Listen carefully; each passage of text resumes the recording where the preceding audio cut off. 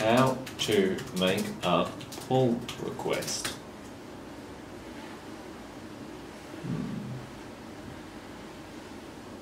You know, in the 2 years I've been doing machine learning and data science, I haven't made a single pull request to an open source library. We're going to change that in this video.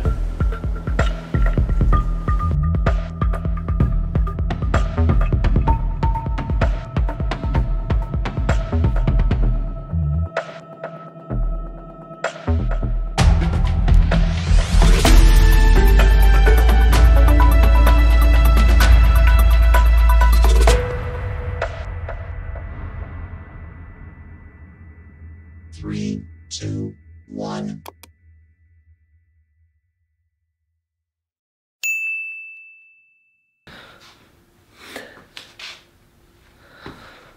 All right, we on? Yep, we're on. Okay, so as you saw there's a beautiful clip of me making my first pull request. So it is in motion, but we're gonna let that cook for a bit and we'll check that in a second. I'm gonna break this video up into 3 parts. First will be what. So what is a pull request?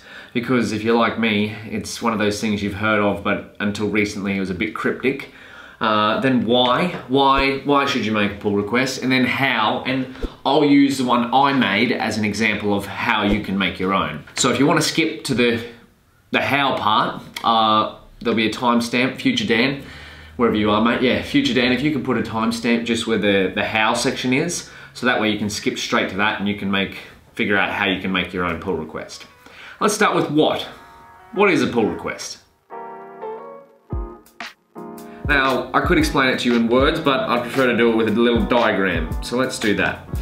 So let's say, oh, what's happening here? Oh my goodness. Erase that, back to the pen. Let's say someone has their code over here. All right, and then there's heaps of code. And this is on GitHub. Right, so there's an open source repo on GitHub. And this is you over here, and you're smiling because you're using that code, right? You're doing something with that. But then what happens if you find maybe there's an error in here, all right? Or maybe on your version of it, because you've copied it over, you've got the original stuff, but you've added something in. You've got your little functionality that you're doing, and it's helping out with your project. And so maybe you're thinking, maybe I could fix this error, or maybe I could add in this stuff into the original library, so other people can use it, because I found it really helpful. Right? Well, what you're gonna do is you're gonna grab your changes here, right? And you're gonna send them back to here. Right? And you're gonna go, yo, I made some changes. And the people who make this library, right, they're also really happy because they're seeing your changes. They're gonna check it. Now what this act of you saying, yo, I made some changes, and submitting the changes to the open source repository, that is a pull request. Now you don't necessarily have to submit changes, right? You don't necessarily have to add functionality. You could fix, maybe there's something, as I said, maybe there's a few errors in the open source repository. Could be something as small as a spelling mistake in a comment, or some code that isn't running optimally. You can, as I said, as you did at the start, copy that open source to your code base with the errors. Maybe you've fixed the errors now, so now they're in green, and you've added some of your own functionality, and you send that back and you say, yo, I made some changes. This is what your pull request is. All right? So now we sort of know what a pull request is. All right? Someone's got some code. You've decided that you can fix something in it, or that you can add something to it, and you say, hey, I'm gonna add these things to your code. And then someone who maintains the original code is gonna look at them and go, Yeah, that's all right. I'm going to put them in there. And then it goes in there. And then now other people can use your changes, or the errors that you found are now fixed. So why would you want to make one? So you probably gathered a little bit behind the why, right? Why you'd make a pull request. But we'll go over it quickly, right, before we get into how of it. So you've got the open source code and you've decided you've fixed some errors or you've added some functionality or something like that. Why is that valuable? Well, number one is because you're helping others, right? You're contributing back to the resource that you use to help you for your project. So now your code or your fixes can help others that choose to use the open source code for future projects. So helping out others, that's the first big reason, right? That's the number one reason. And two, you've now got a story that you could tell someone, potentially a future employer, of what you've done, right? Now you're a contributor to open source. You can go, hey, look, this is what I did. I added some functionality to this open source library and now everyone else can use that functionality. All right, now we've got the what and the why behind a pull request. Let's see how you would actually do one. We've got to go to the computer for this.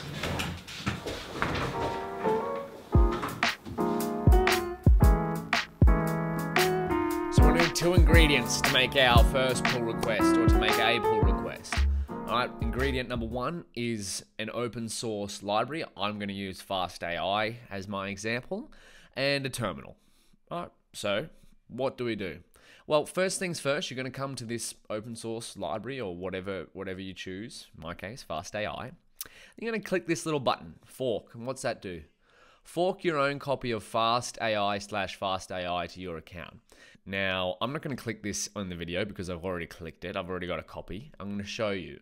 So, I'm going to go into my repositories, your repositories. Now, remember, I've clicked fork, right? You got to click fork. So I've got fast.ai. Oh, look at that handsome chap. My goodness. All right, well, we've clicked fork and we've got forked from fast.ai. Now, this is in my repository, right? You'll see this in a second. Mr. D. Bourke /fast.ai. Forked from fast.ai/fast.ai. And now we're going to copy, right? We're going to clone our version of the fast.ai repo onto our local machine. So we can do that by git clone, and then see this address that we copied here? Clone here, we've just copied that. GitHub's done that for us. And now this says git clone, GitHub, that's my GitHub, Mr. D. Bourke /fast.ai.git. We hit enter. This is going to take a little while. Perfect time to do some stretching. Do a few bending exercises if you want.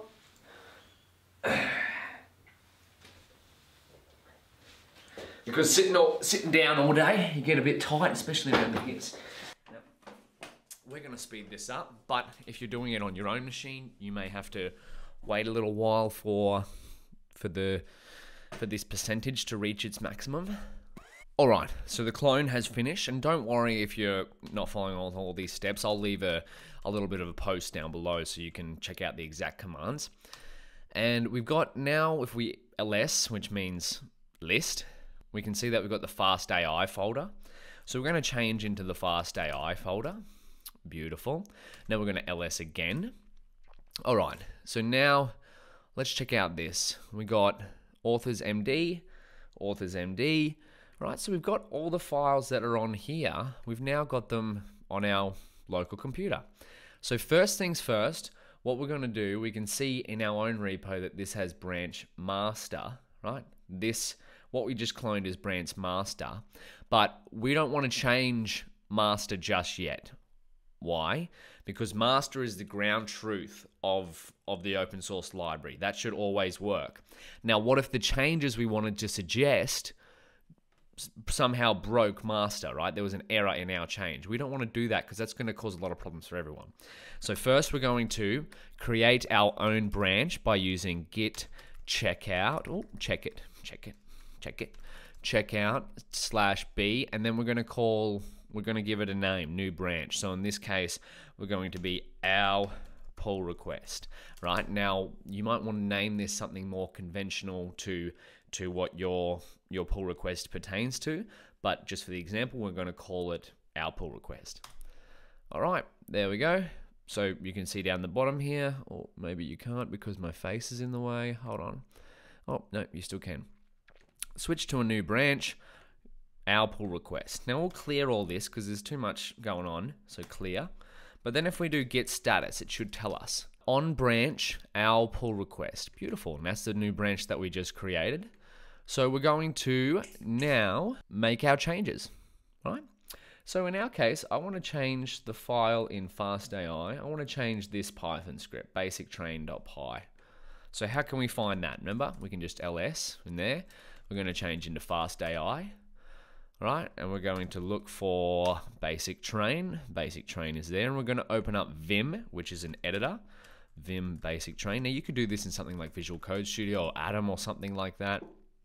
But now what we've got is the same file, basictrain.py, basictrain.py. Beautiful, right? And all the code's the same, just that this GitHub version is way prettier because it's got colors and all that sort of stuff. But Vim, we can still get the job done, right? Maybe we want to just add one little thing, right? Maybe we go, something simple, right? Where's the bottom of the learner class? Here'll do. There's a little gap there.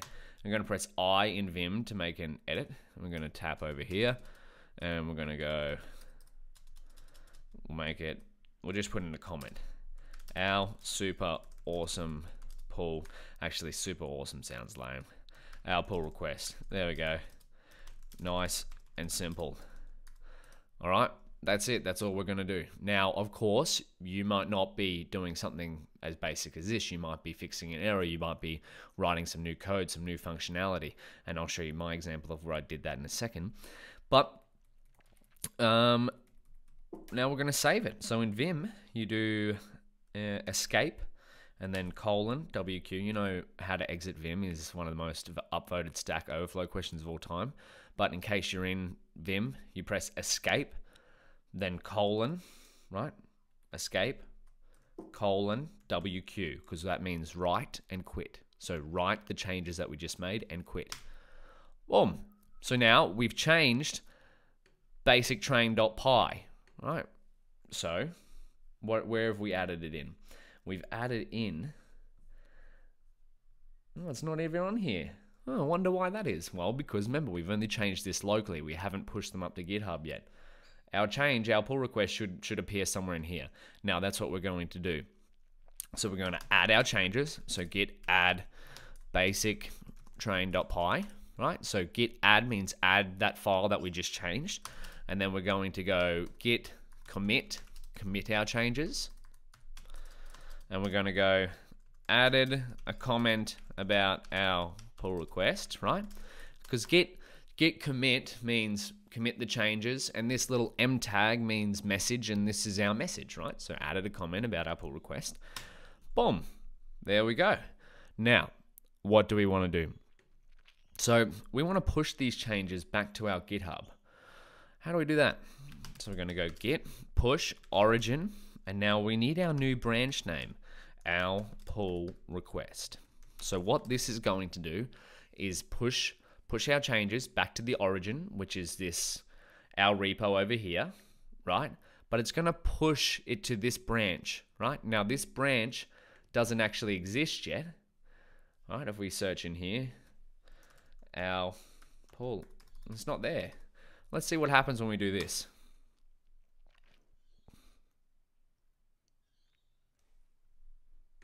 There we go. Our pull request to our pull request. And we got a few changes. There you go, total 4, delta 3, reused, resolving deltas. All right. Now, what if maybe we refresh this, see if our branch is here. Let's have a look. There we go, our pull request. All right. Now, you know the change that we just made. We don't have to scroll through that and find that. Why? Because if we go back to the fast.ai master, there we go, Mr. D. Bourke, our pull request, this little magic green button appears. Beautiful. So why don't we see what happens? Compare and pull request. So what have we just done? We've pushed our pull request to our version of the fast.ai library, the forked version. Then we've gone back to the fast.ai original version, and now it shows it here. So it's like, okay, so the base repository is the fast.ai on master, and the head repository, so our version of it, is Mr. D Bourke / fastai, and it's comparing our pull request that we just made, right? So it's able to merge. And now, why don't we, where can we see these changes? Oh, wow. We can, oh, there we go. Boom. Little green addition. Our pull request, nice and simple. Remember, if we go back into Vim, basic train.py, find it somewhere. We made it somewhere in there. We're not going to pretend we're going to search for that in Vim, but this is where I could click on here, pull request. It's important to read this because some repos have different styles of doing things. Right, so I'm gonna pretend that we filled out this. I made a change to add a comment about my pull request. All right, and then if I wanted to make it, I'd click create pull request, but I'm not going to do that because this one, they really don't want that in master, right? But I've pre-made another pull request, right, just for this video. Here's something I cooked up earlier. And this one's actually in the process of being done. So we got add predict with Monte Carlo dropout.